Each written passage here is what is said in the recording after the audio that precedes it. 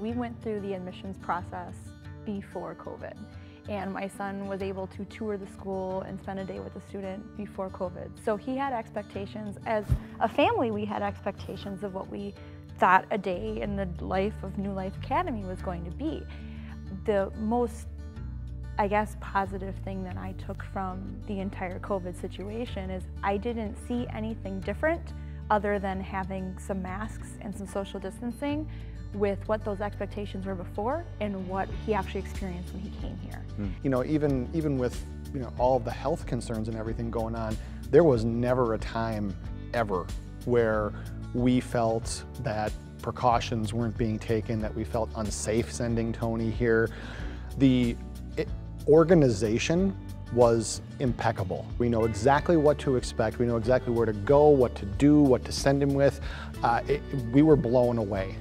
We felt just completely safe and comfortable sending him to in-person learning every single day without question. I think too, the connection, the kid connection. We have one that's virtual learning. She doesn't see anyone except for here on a screen.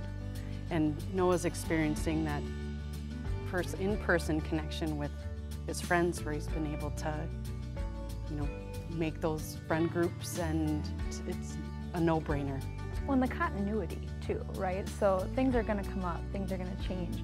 They're going to be exposed to different things, but knowing that they can be outside of the classroom, have a solid understanding when they're going to return, what they can do in the meantime, still having that connection from a distance perspective, I think was important, because they didn't see it then as, oh, I'm missing school or I'm missing this event.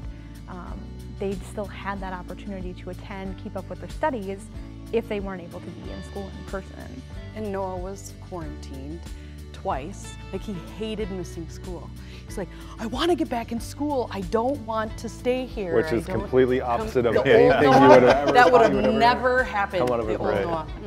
He would have been like, oh, can I stay home today? Yes. How about I quarantine again today and I'll stay home and play video games? But now he's like, no, I want to go out to he school. does not want to miss school.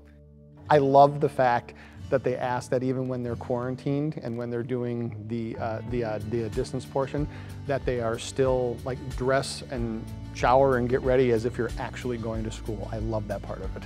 What the community requires of them, right?